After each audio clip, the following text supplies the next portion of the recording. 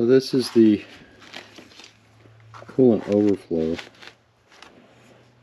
canister that comes with the kit, and it's about, I don't know, 30 ounces maybe, which my understanding is kind of borderline. So I bought this one made by Canton. This is 2 quarts, so 64 ounces, so it should be plenty big enough. It's got a sight gauge on the side. I'm going to mount this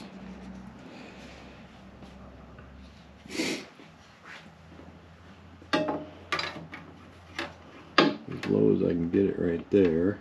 I got a hood strut that comes off of here too, over to right about where my thumb is when it's collapsed, but it doesn't go down below this 3/4 tube level, so as long as I'm below that it should clear. I could wait till I get the body on, but I'd rather do it now. So go there. Gives me about 2.5 inches of clearance on the alternator and clear everything else. So that's next.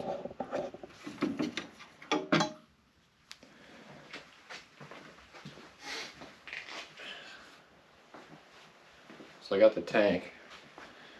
Put some double-sided tape on the back. See if we can get this located.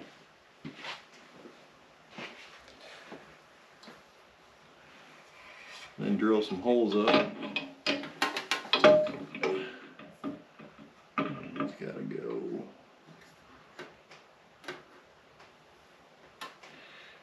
right about there. Okay.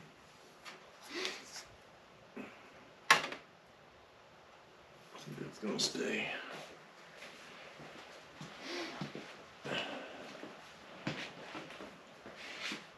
Yeah, it's crooked. Straighten it up. The car's jacked up right now. It's pretty much level.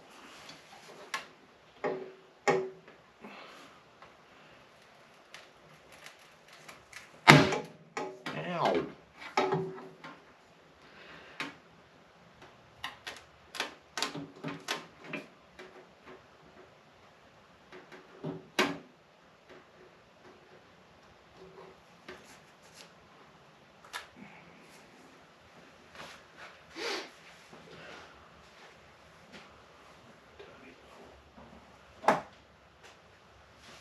Got my big level.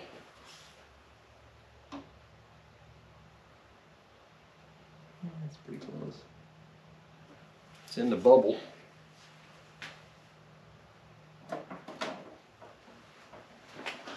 Let's see how that looks. Yeah, that'll work.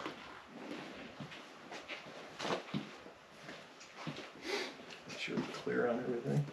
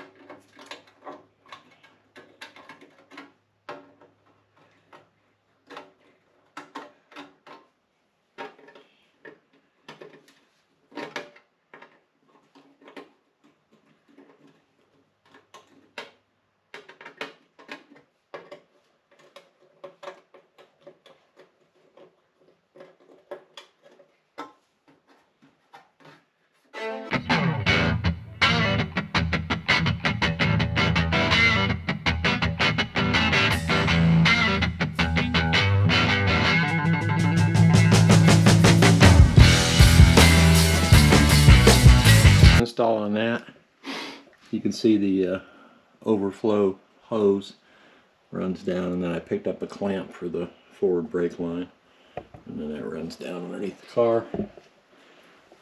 And the actual bottom connection, which goes to the barb on the radiator cap, will go to here. But I'm getting ready to change this hose. I bought the Boyd Motorsports cool tubes for the upper and lower instead of using this corrugated stuff, so I'll be swapping those out next. Just attached it to the F panel with 4 quarter 28 1-inch bolts, nylon lock washers. I had to shim it out with some washers on the back side here just because of the angle of the F panel. So that's good and sturdy. Be easy to get to.